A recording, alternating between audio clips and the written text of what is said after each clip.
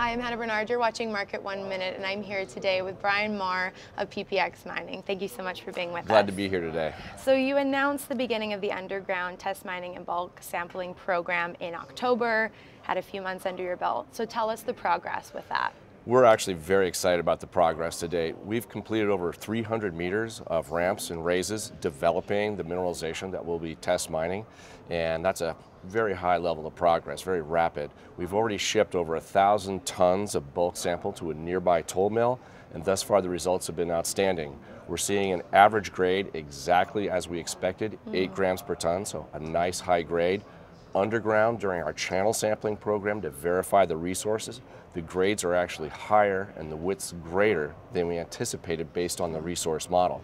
Also, in the plant that's processing the bulk sample, we're seeing a higher recovery than expected, almost exactly what was predicted by our bench scale test work. So we're really pleased with the program today.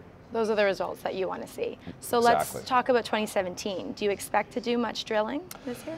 Exactly. It's a key focus for the company. Since 2012, we haven't had the opportunity to do any exploration drilling. We've been focused on getting the underground mine up and running. Now that we're fully financed and we have cash in our treasury, we are going to get back to exploration because that's the real value driver for any junior company. We expect to drill at least 10,000 meters this year, focusing on 2 different aspects. Number 1, increasing the resource that could be available for underground mining now, but then also stepping away from the area of mining to see what the ultimate resource potential of our land package is. We're located in one of the most prolific gold belts in the world, the Northern Peru Copper Gold Belt, and yet we've only drilled 78 holes in 13 square kilometers. That alone tells you what the potential of our project could be. So let's talk about that potential. What do you see as key drivers for immediate success with PPX? Great question.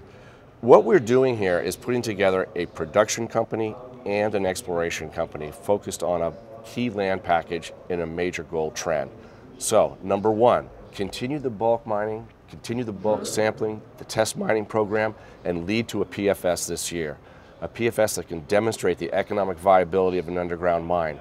We're targeting 350 tons per day as the subject of the PFS, and with a positive PFS, we'll be able to go into production. So that's the production side of the story. But also, backstopped against that is an aggressive exploration campaign that, as I mentioned, outlines what is the ultimate resource potential, but what other resources could be available to mine right now from our underground platform. So Brian, something that's unique to PPX is the relationship that you have with the community and your commitment to that in Northern Peru. Can you talk about the relationship there? Absolutely, and we consider this vital. You hear a lot of companies talk about the social license to operate, and they trot out examples of things they've done. The last 4 years, while we have been on hiatus getting ready to build our mine, our company has focused solely on our community, the community of Callanquitas, 150 people that live high in the Andes who are anxious to see our project go forward, but they're anxious to see it go forward in a way that's sustainable for the community. And so instead of the usual types of projects, we focused on long-term investment in the community, building irrigation canals, upgrading the school system, building a medical facility. These are things that will last in that community far longer than our mining project.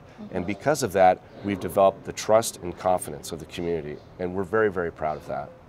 So let's talk about some long-term goals as far as success for PPX. What do those look like? Well, what we want to do is get our mine up at our scheduled production rate of 350 tons per day. We expect that to occur by the end of this year and then going into 2018. With that pre-feasibility study in hand, it will also document ways we can expand production at low cost. We would like to be a 50,000 ounce per year producer by the end of 2018. That's a real strong goal for us, but with the grades we have and the low cost that we expect from our mining operation, that's very achievable. The other side of the coin, though, is documenting the true size of this mineralized system.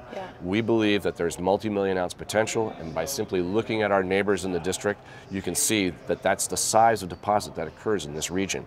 So we really want to get after that. Ultimately, we see the company being potentially one that could be consolidating other mining operations, and we can build a mid-sized gold and silver producer focused on Peru.